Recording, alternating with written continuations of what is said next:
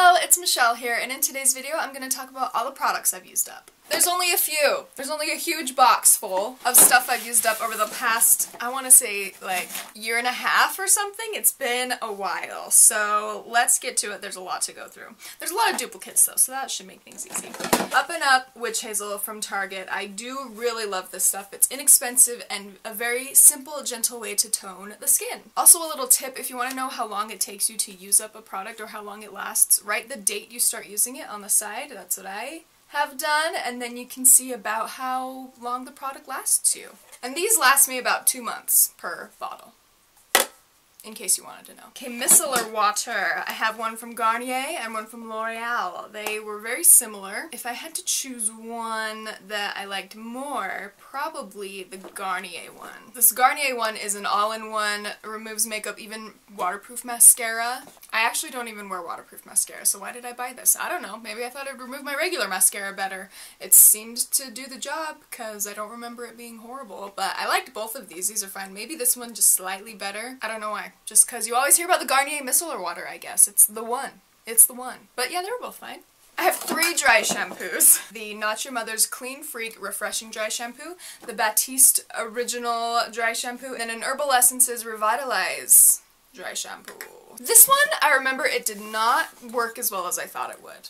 I was kind of disappointed. And like, nothing super bad about it. It just didn't work as well as I thought it would. Batiste, a classic dry shampoo brand. Yeah, it was good. I liked it. Nice. This one I like. It works fine and it just smells really good.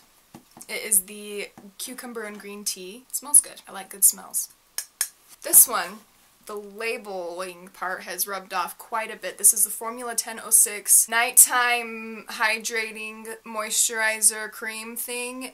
I cannot remember everything about it because it's rubbed off, but I think it was a blueberry something, like blueberry kind of night cream, and it was fine. It was moisturizing, good for night. I did enjoy that. It didn't irritate my skin, so that was nice. This pot of cream was from the Body Shop. I actually really loved this. It was really nice and simple and gentle, good for sensitive skin. It's the Aloe Protective Restoring Mask. I actually use this as a mask only once or twice. I would use it as a moisturizer at nighttime most of the time. Like, I'd use it all over my face, on my neck, and it would just provide that intense moisture my very dry skin needed every once in a while. It was good. I liked it. This is the Pond's Cold Cream Cleanser. I would use this to remove my makeup. I did not like this. I thought it was weird and gross most of the time. And it clogged up the drain in my sink, which provided for a very nasty unclogging session of me having to, you know, like, stuff something down the drain, drag out all the nasty gunk, so I did not like that. If this works for you, great. If you're thinking about getting it, don't, because it's probably not worth it. So it's used to remove, like, cleanse and remove makeup, but I feel like it didn't remove makeup all the way, so that's not good. So I didn't love this, as you can probably tell. This is the Pink Chiffon Bath & Body Works lotion. Yes, it smelled good, and yes, it was good at moisturizing my body, so that's a winner. Really liked this. 2 setting sprays, the NYX Matte Finish Spray and the L'Oreal Infallible Makeup Extender Setting Spray. These were both good. I feel like this one made it last longer, and you could actually tell a difference, like more of a difference when you use this spray to set your makeup more than this one, but they were both fine. Oh my gosh, I wonder how many Fit Me concealers I have. I have quite a few. It's my favorite concealer. You've probably heard me talk about it before. It is just, it's so great. I love it so much. It works so well. Okay, I only have 4 in here. I'm surprised. I thought I'd have more because I go through these all the time. I can't quite remember how long one tube lasts me, but I want to say 2 months. I don't know why, but I feel like that's the right answer. So 4 Maybelline Fit Me concealers. I try to wipe every bit of product out of the tube.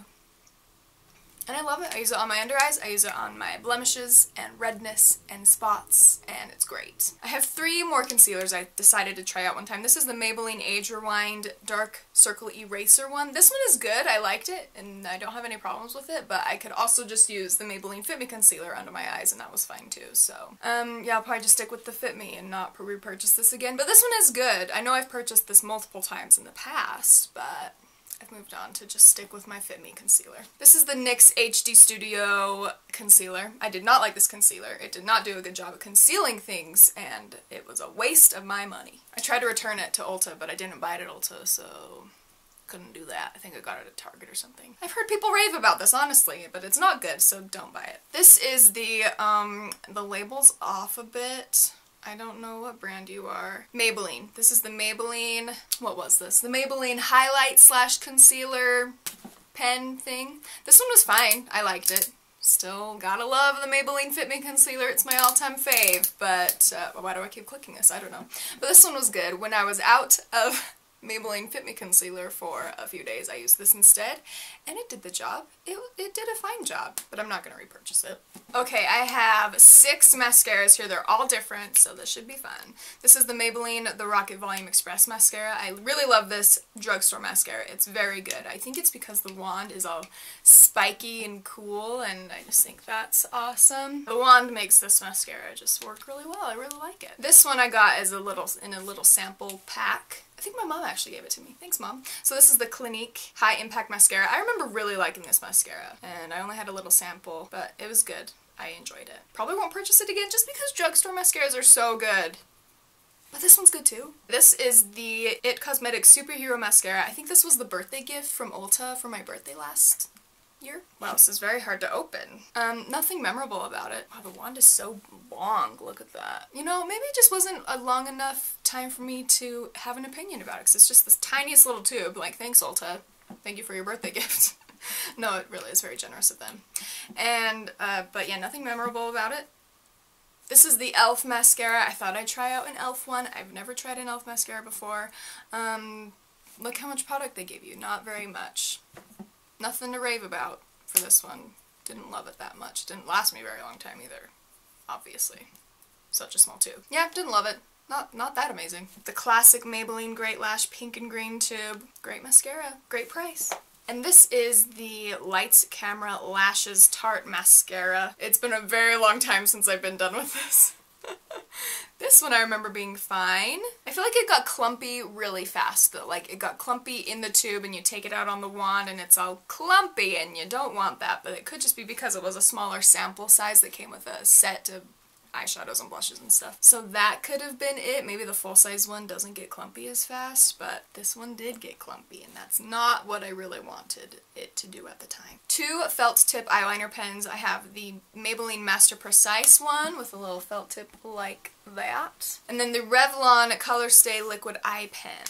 Looks like that. As you can tell, the Revlon one is a little bit thicker, which is a little trickier to use when you want to do a thin, like, wing on your eyeliner. So I do like the Maybelline one more. I repurchased this one rather than the Revlon one. And the tip of this one is just so tiny and thin that it just does a great job at doing the wing or just doing a line of eyeliner on the top of your lashes, and I just really liked that. Oh, I found another mascara! This is the Maybelline Lash Sensational Mascara, and this one's a great mascara too.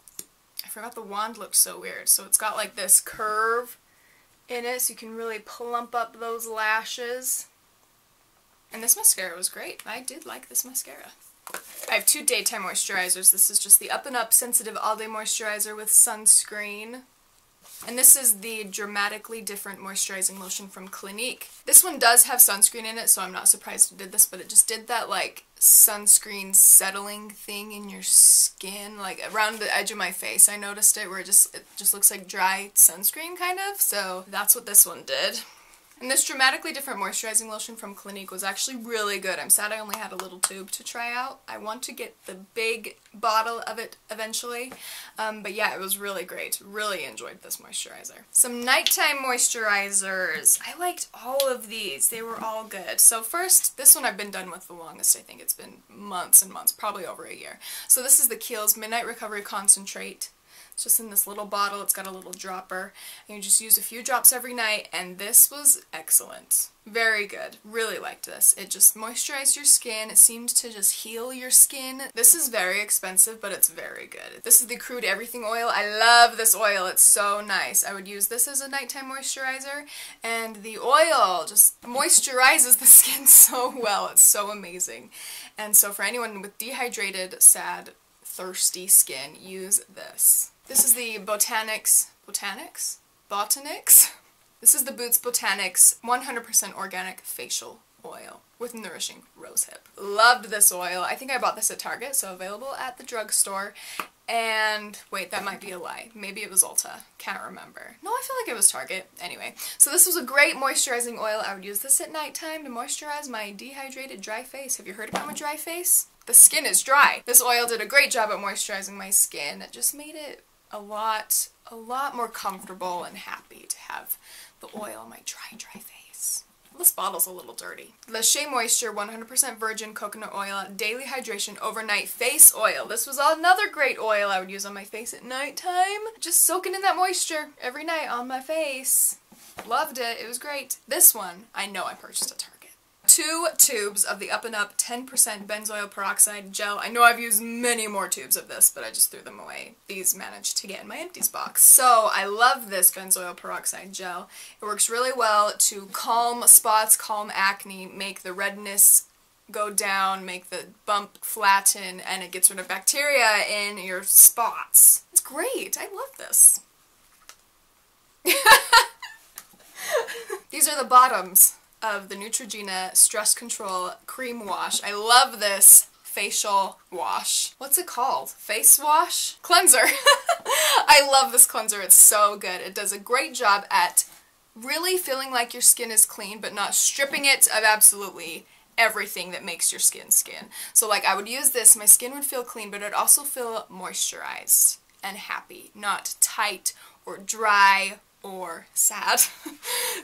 And I cut the tops off just so I could dig in there with my little fingers and get every last drop of this cleanser because I really loved it. I know I've purchased this more than just these 2 bottles here. This is a great cleanser. I will be repurchasing this in the future. 2 setting powders. I have the Maybelline Master Fix Loose Powder and then the Stay Matte Long Lasting Press Powder from Rimmel. I like the Rimmel one more. This one was okay. I don't like the loose powder thing. It was messy and I feel like I lost a lot of products, so it just is not my favorite. But I love Rimmel. I love this Rimmel powder. This is the CoverGirl Outlast All Day Primer. This one was fine, nothing spectacular about it. Actually, when I first started using it, I think it irritated my skin a little bit.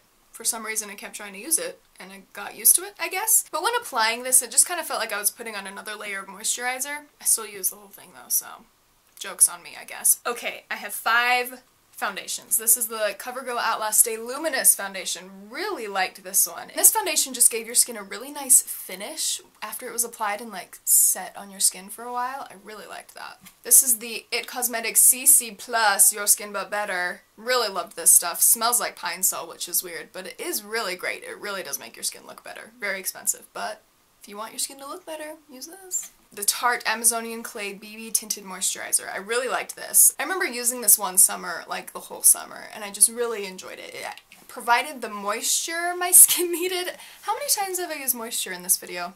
I don't know. I don't want to know. But it made my skin look better than it normally does. My face just really liked it, and it was nice that it has some sunscreen in it, so that's great. The Maybelline Fit Me Matte Plus Poreless Foundation. This is a great foundation, works very well with the Fit Me Concealer, of course, and I liked it. It seemed to last me all day, and it was comfortable to wear on the skin. Actually, a lot of these were comfortable to wear on the skin. Like, yeah, they were good. This is the CoverGirl 3-in-1 foundation. It is supposed to have the lasting power of primer, coverage of a concealer, and blendability of a foundation in one. Shine free. And yes, this is really great. I really do like this foundation. It does all those things, I feel like, and it just looks really good on the skin, and it's comfortable to wear, and it's got sunscreen, and yeah, it's good. This is a bag of Dr. Teal's Pure Epsom Salt Soaking Solution for Relax and Relief. Oh, this is the Eucalyptus and Spearmint salts, and I would use this in the bath, and it was really nice, and it smelled fresh, and it was relaxing to be in the bath with this stuff. So yeah, Dr. Teal's, good stuff. They say, but on the back, let's talk about the directions for a second. On the back it says, pour at least 2 cups of Dr. Teal's Epsom salt under warm running water in the bath. You don't need 2 cups. Don't use 2 cups. You don't need 2 cups. But yeah, it was great. I liked it. So that's the end of the products I've used for the last many, many months. I hope you enjoyed this video. If you did, give it a thumbs up. Do at least one thing every day that makes you happy, and I'll see you in my next video. Bye! Not your mother's. Oh my gosh. It's intensive treatment with prebiotics. And this Dramatically Different moisturizing lotion. Daily hydration overnight face oil with coconut milk and Acacia Senegal. I don't know how to say that. I have 2 tubes of the 10% benzoil of the Neutrogena stress control. I need to leave like right now. And it's nice that it has my face. It's a bubble in my throat. I do like this foundation. Oh my gosh, there's so much stuff!